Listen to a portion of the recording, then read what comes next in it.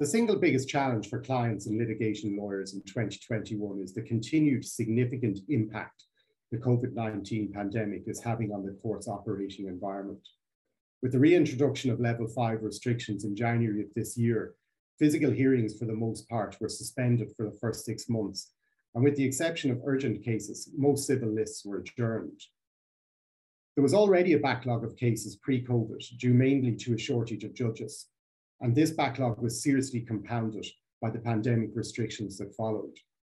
The legal profession's ability to find new ways of conducting litigation and transitioning to remote hearings and electronic processes has been impressive, but the length of waiting times for most categories of civil cases is likely to continue to be a challenge for clients and practitioners alike for the foreseeable future.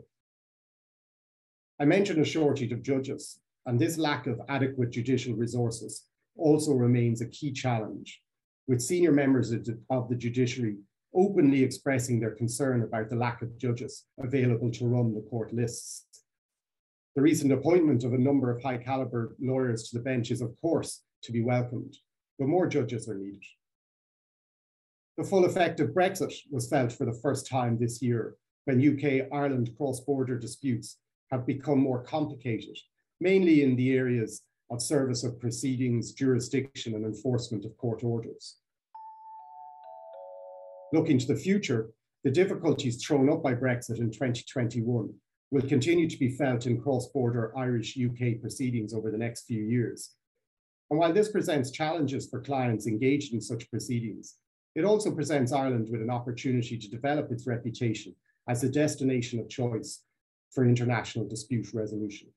We're also seeing a growing trend of disputes being resolved at a relatively early stage through negotiation or mediation, as well as the increased use of alternative dispute resolution procedures such as arbitration and conciliation.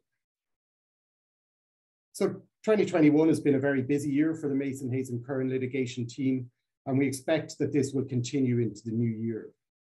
We've seen significant increase in commercial disputes across a number of industry sectors, and in particular the retail, leisure and hospitality sectors.